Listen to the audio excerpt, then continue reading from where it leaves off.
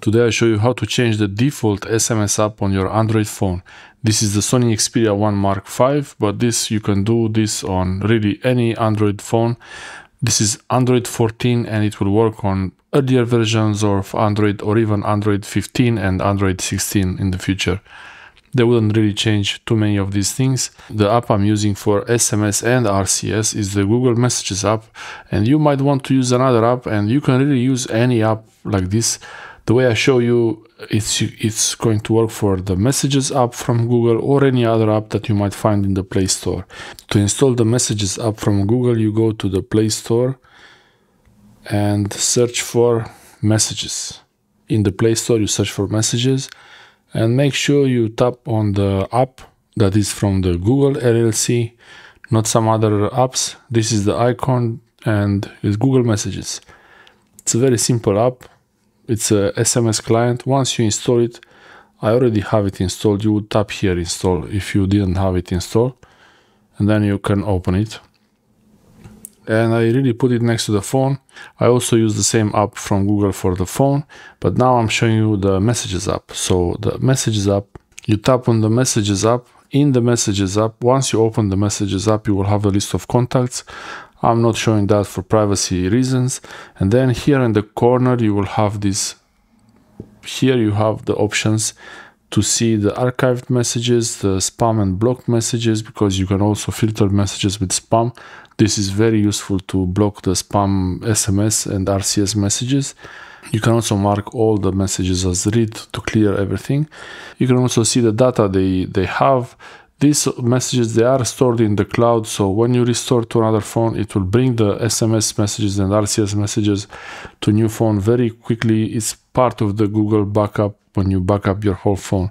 So message settings here. On the message settings here, you get this screen, and I believe the most important is RCS chats. Here you can have SMS messages between phones through internet without using the carrier SMS technology. You use mobile internet or Wi-Fi. I have to remember to mask my phone number here, but you will be able to enable or disable RCS messages, and you will have your phone linked. Your phone number will be linked to this, so that someone, when you send the RCS message, it will be sent from your number.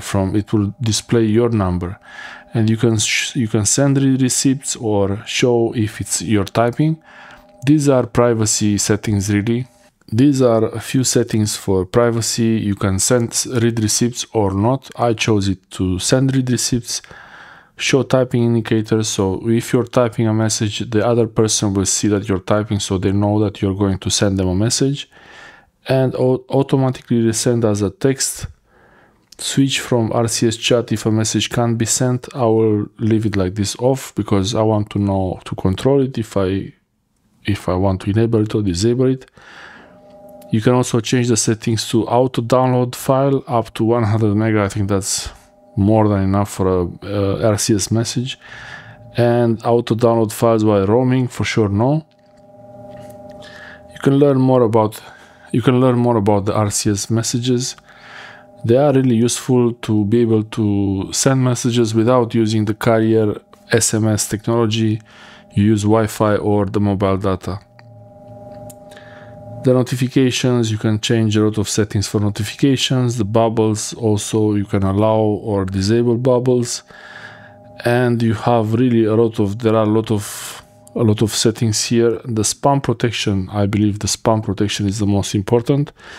And here you have just this setting to enable the spam protection. You can use this to detect spam messages, and they will go in the spam folder. You can also, if you receive an SMS message that you don't want to receive, you can block them. You can set it as spam. Once you have the Google Messages app or whatever app you want to use for messages for SMS installed, you have to set it as the default app to receive SMS messages, because it's not enough to install the app. During the install process, it might try to help you to set itself as default. If you use this app, another app, it might be able to do it or not. To set an app as default for SMS and RCS, you go to settings. In settings, you find the apps option here, and here in the apps screen you find the setting for default apps. Tap on default apps and you will see browser app, call redirecting app, caller ID app, digital assistant, home app, phone app. These are important ones for what we're talking about now. You can change the phone app, the default phone app. I only have one phone app from the system default, actually this is the Google app for the phone, and the SMS app. Here, if I had another app that could send and receive messages, I could choose it as here, just another option, maybe 3-4 I could have, and that's all really.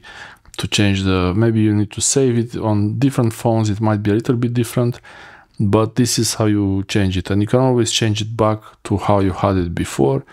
You always come to this menu for default apps here, and you can change the default app, and whenever you receive an SMS message, after you do that, whenever you receive an SMS message, the phone will know to go to the app that you set, in my case the Google Messages app, to receive an SMS, and this one, because it has a spam blocking feature, it will block the message if it's a spam.